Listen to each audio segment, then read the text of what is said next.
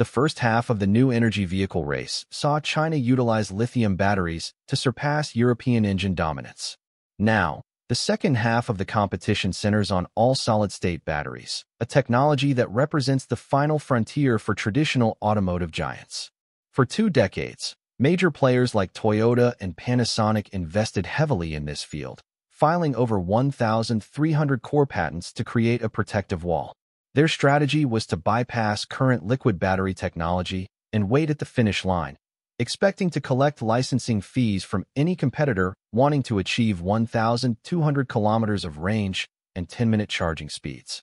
However, the landscape changed this year as the Chinese industry moved to dismantle this monopoly through a strategy of changing lanes to overtake. While competitors focused on a single technological path and laboratories, Chinese firms adopted a dual approach, commercializing semi-solid-state batteries for immediate market use while pursuing all-solid-state research through a massive national coordination platform. Backed by 6 billion yuan in research funds and a complete industrial supply chain, this movement treats the challenge as a systemic battle rather than a purely academic one. The transition to solid-state technology is driven by the fundamental limitations of liquid electrolytes, which are flammable and limit energy density. By replacing liquid with solid electrolytes, batteries become virtually fireproof and can achieve energy densities exceeding 500 watt-hours per kilogram. This shift renders the traditional advantages of internal combustion engines, such as quick refueling and long range, obsolete.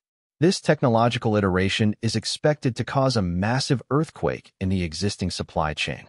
As solid-state electrolytes replace liquid ones and metallic lithium replaces graphite anodes, $3 trillion material sectors are emerging: solid electrolytes, advanced lithium metal processing, and high-performance conductive agents like carbon nanotubes.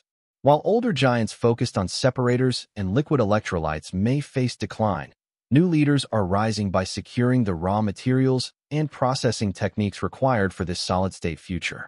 China's control over critical minerals like zirconium and lanthanum further strengthens its position, transforming what was once a Japanese technological fortress into a new era of Chinese industrial leadership.